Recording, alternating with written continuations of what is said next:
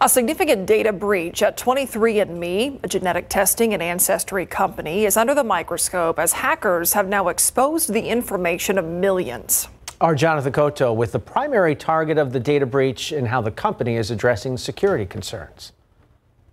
A data breach at 23andMe, a company known for its DNA testing services, has potentially exposed the sensitive genetic data of millions of people, and the impact on the Ashkenazi Jewish community is of particular concern. The challenge with the 23andMe is that the information that was taken, to my knowledge, was shared with specific minority groups, in particular the Ashkenazi Jewish connection. The San Francisco-based company says they believe the hackers gained access to certain accounts in instances where users recycled login credentials.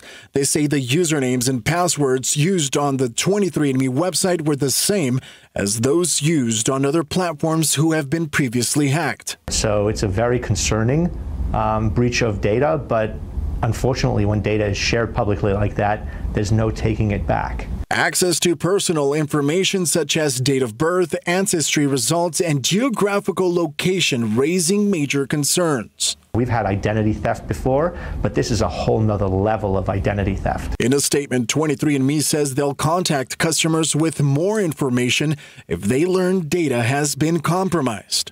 They are requiring all their customers to reset their passwords and use a multi-factor authentication. The Jewish Federation of San Antonio says their national organizations are working on learning more on the situation. And the challenge is always trying to figure out what was the intent and what was the benefit to the person who caused it. We're still at the stages of trying to figure that out to better understand if this is a Jewish community issue or if this is a societal issue. Jonathan Cotto, KSAT 12 News.